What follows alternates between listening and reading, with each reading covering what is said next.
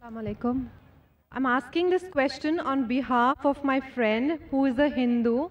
His name is Sachin and is an actor by profession.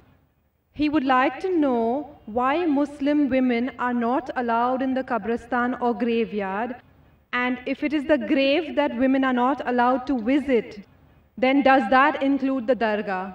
Sister asked the question that why aren't women allowed to visit the graveyard? And there are various different hadith.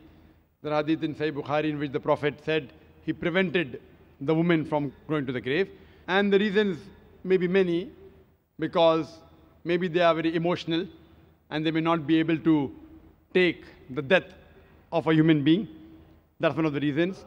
And furthermore, there are other occasions in which the Prophet said that these women are not allowed because of the deeds. That may restrict certain women because of their deeds. So this is the reason why women are not permitted into the grave.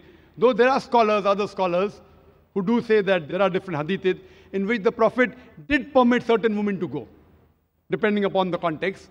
As far as the question is concerned that about the grave, the beloved Prophet Muhammad said that a person should visit the grave, it will remind you of your akhirah. That means it reminds you that finally you have to die.